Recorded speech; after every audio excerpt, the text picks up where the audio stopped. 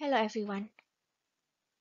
Previously, we discussed how to analyze data from design experiments using ANOVA to compare means. The objective is to compare these specific treatments and test the hypothesis that the effects of the treatments are all the same. In this case, we assume that the treatments are not a random sample. However, we can also consider the treatments as random samples from a population of all possible treatments. These are the aims of the lecture.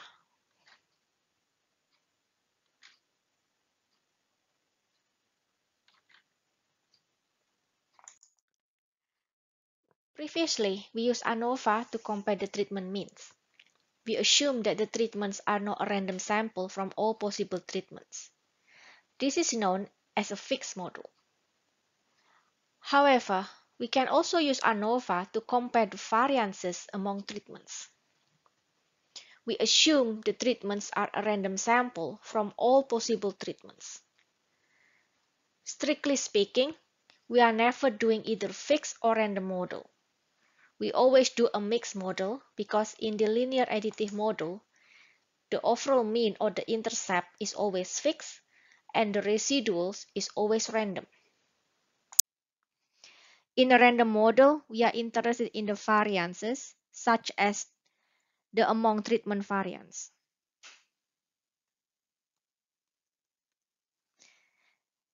Therefore, the hypothesis for the ANOVA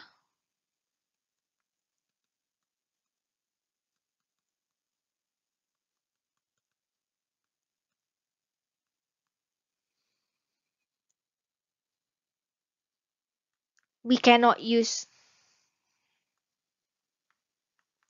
as our alternative hypothesis because the variance is always positive.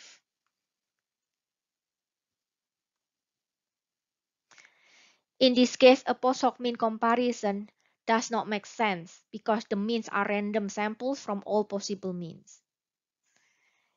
In a random model, if the null hypothesis is rejected, we can conclude that the variation among treatments are not due to random chance. So there is a treatment effect. In balanced data, the decision of using fixed or random model does not affect the calculation of the degrees of freedom, the sum of square, and the mean square. However, in some model, it could affect the calculation of the F statistic. Let's see some examples. For a CRD experiment with T treatments and R replication, the ANOVA table is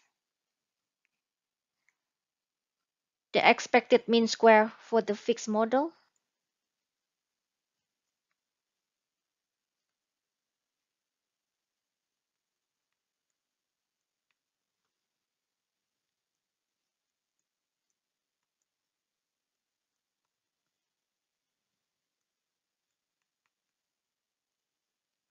the expected mean square for the random model,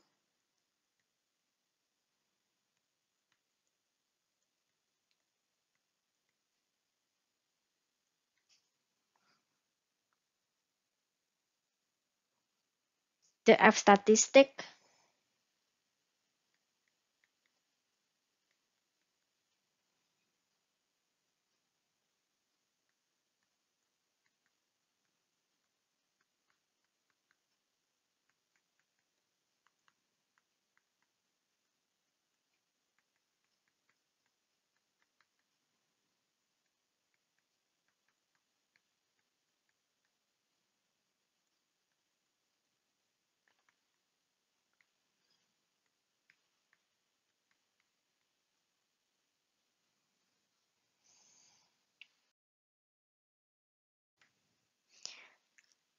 for a two-factor experiment with A levels of factor A and B level of factor B arranged as a CRD with R replication, the ANOVA table is the expected mean square for the fixed model,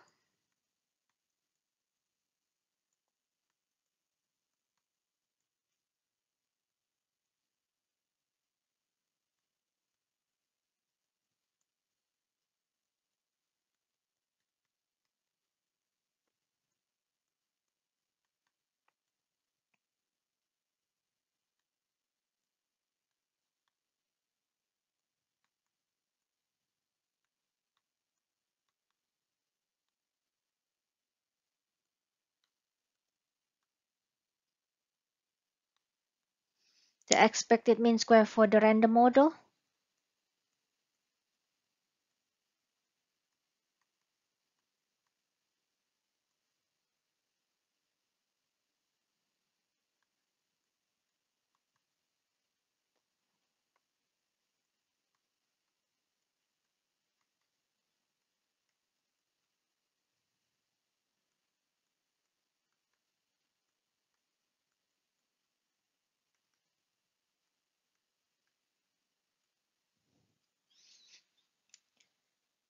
The F statistic for the fixed model.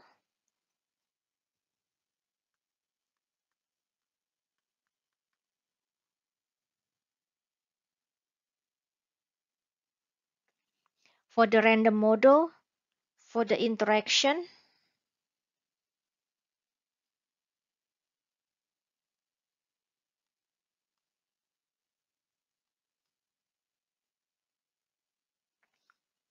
For factor A and factor B.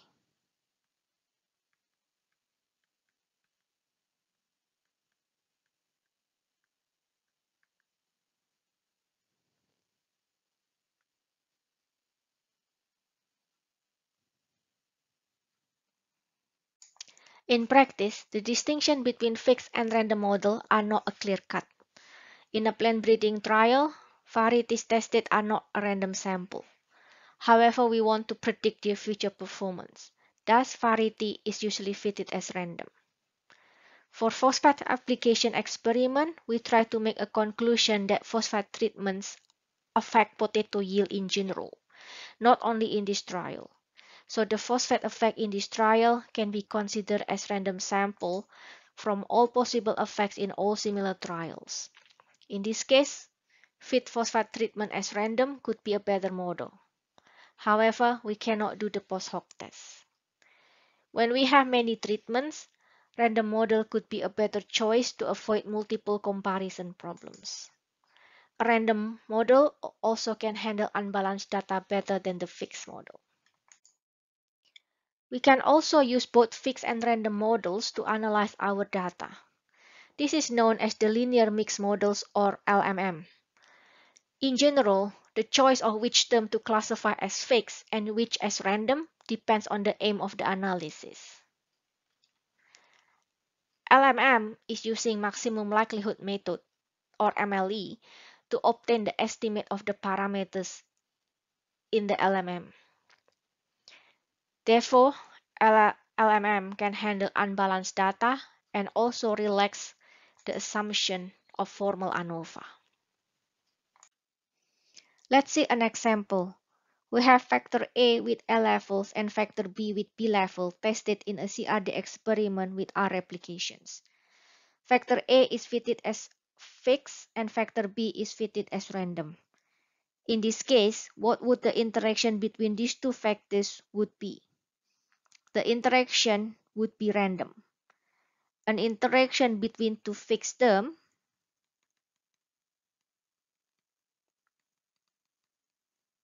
is fixed. The interaction between two random terms is random. And the interaction between a fixed and a random term is random.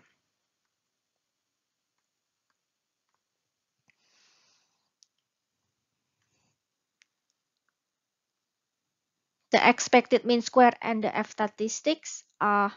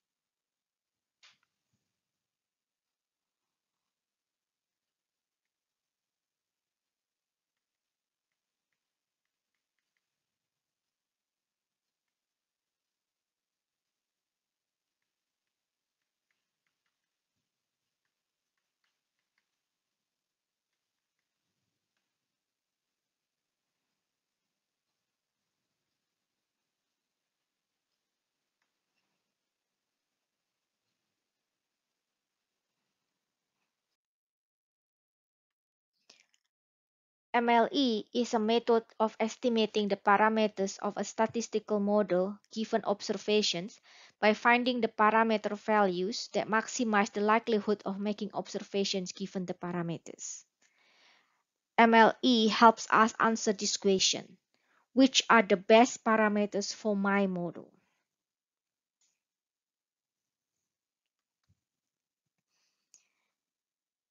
In LSE, we use sample statistics to estimate the population parameters. We use probabilities to measure the accuracy of these estimates. In MLE, we use the expected population parameters to calculate the likelihood that the data are taken from that population.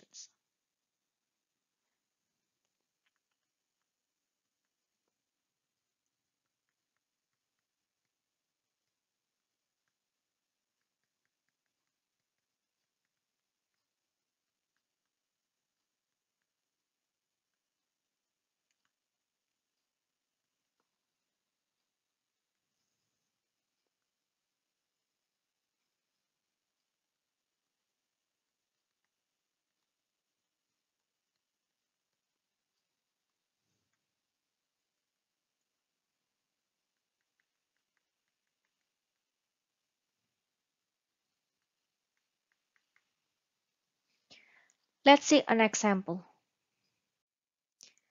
Suppose we have data points representing the weight of students in a class.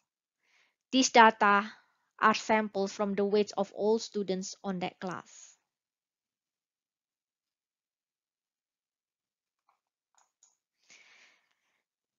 This data appears to be normally distributed.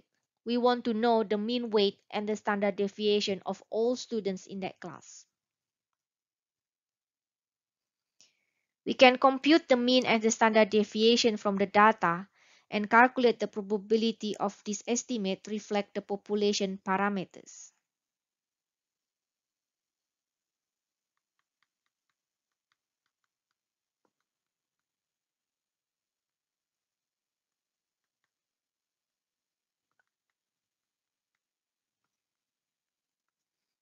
This is the least square approach.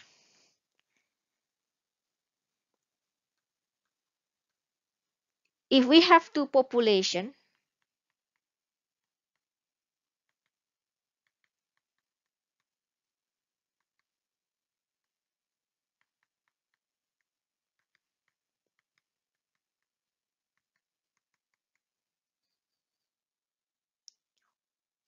which of this population would maximize the probability of observing this data?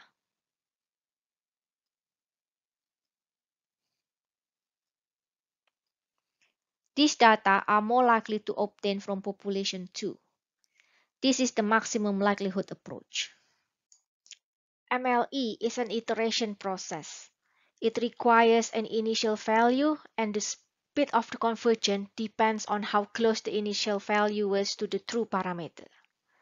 This initial value is more important in the complex model, as inappropriate initial value could lead to non-convergence and increase the possibility of a local optimum. A local optimum occurs because not all possible solutions can be evaluated. If we use a fixed model, we are testing the means. If we use a random model, we are testing the variances and should not test the means. In practice, even when we use a random model, we still interested in the treatment effects. In a mixed model, the estimate for fixed effects is called the best linear unbiased estimators, or BLUE. And the estimate for random effects is called the best linear unbiased predictors, or BLUP. BLUP is a shrinkage estimator that takes account of the variance. In balanced data, BLUE and BLUP are the same. In unbalanced data, a BLUP will be closer to 0 if it is estimated with less confidence due to lack of observation or large variance. It can handle a large amount of unbalanced data. This is especially important in the era of big data. It also relaxes some assumptions in the ordinary least square method. There are two types of linear mixed model: general linear mixed model for normal data and generalized linear mixed model for non-normal data. Let's see an example.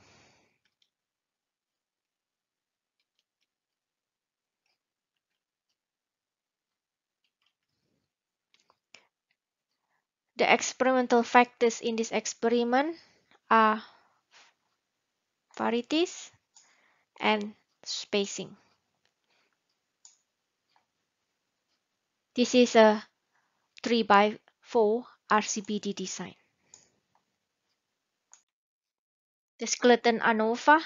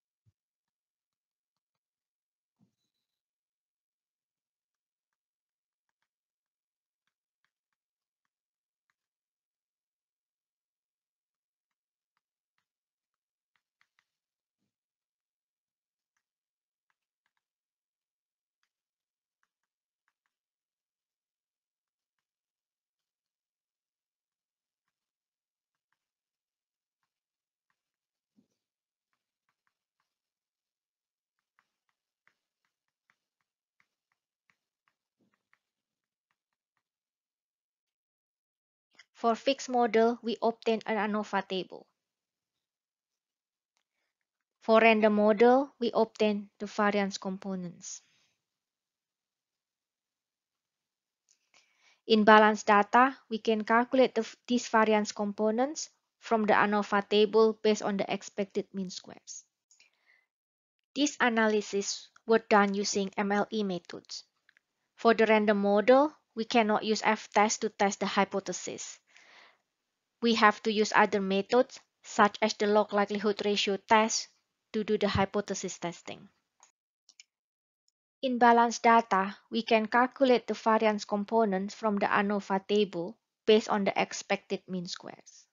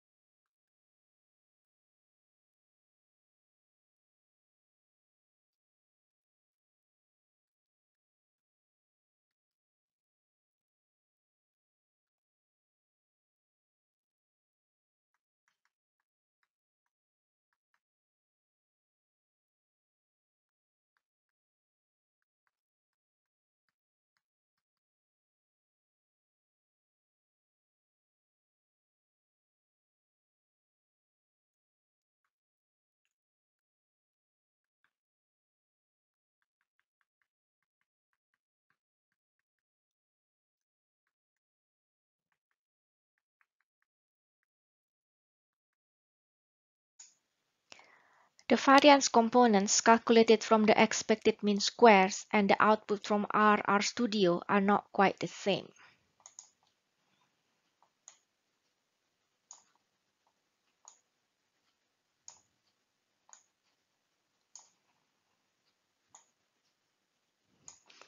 RStudio uses different technique to calculate these variance components. Due to the way it calculated, a negative variance component can also be obtained from the expected mean square approach. We can also fit a mixed model, such as block and spacing are fixed and variety is random. The interaction between fixed and random term is random. Now, can you do this?